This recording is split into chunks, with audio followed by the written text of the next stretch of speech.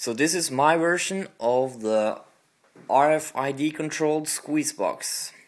I have my Squeezebox up here and I have my RFID player down here. So if I want to listen to some New Orleans jazz,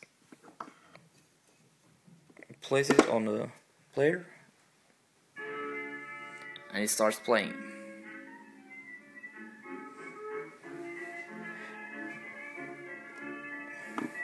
If I want to play some classical music,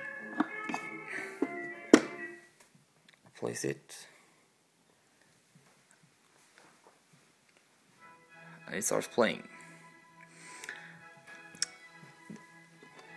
This is based on a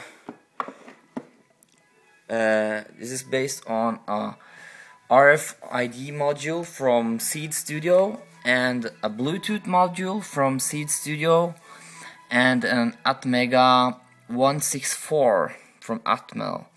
I think the components in total is below $50, and it's Bluetooth connected to my server so that it's wireless and it only needs power supply.